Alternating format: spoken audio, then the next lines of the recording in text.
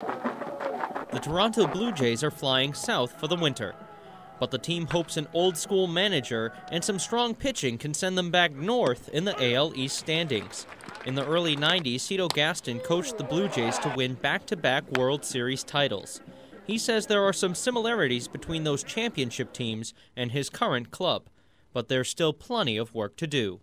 We have some good young kids coming along here, as Len and Snyder, and we can get Rios back to where he was a couple of years ago, and certainly get Vernon Wells healthy again, and we'll have to have a big year out of Overbay and also out of Roland. So if we can do those sort of things, we can get back to those years. Pitching is a hot commodity in the AL East, and while most of the focus is on the Red Sox and Yankees, some of the best talent may lie north of the border. The Toronto Blue Jays rotation continues to be one of the most underrated in the league. We also led the league in ERA and the bullpen, so my bullpen's pretty good. Just pretty good?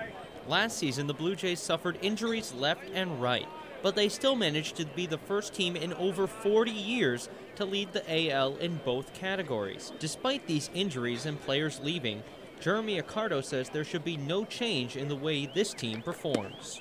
I expect the same. You go out there every time and give it your best. You make your pitches and do whatever inning I'm pitching and try to help the team win. Pitcher Casey Jansen says there's no stress for this rotation.